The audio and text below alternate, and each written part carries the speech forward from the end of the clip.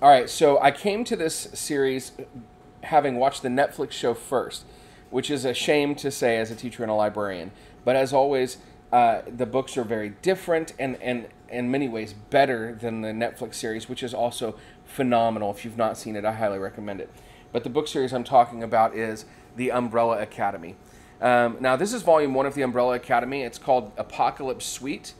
It is written by, all of The Umbrella Academy is written by Gerard, who's most well known for being the lead singer of My Chemical Romance. And the art is by Gabriel, who I've talked about before when I did the series Two Brothers, or the book Two Brothers. The Umbrella Academy's premise comes from that one day many children were sort of miraculously born from women who were not even pregnant moments before. And each of these children seemed to have something special about them.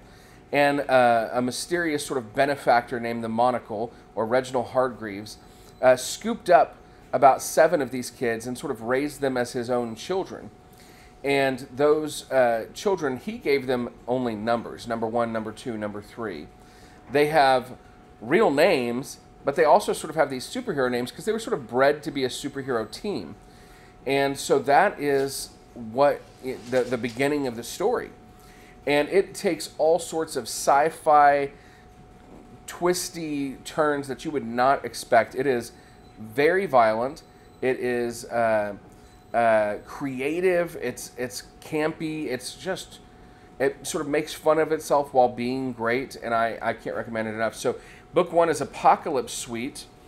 Book 2 is called Dallas, which, as someone from Texas, of course, is quite interesting to pick up. And book 3, which just came out, is called Hotel Oblivion.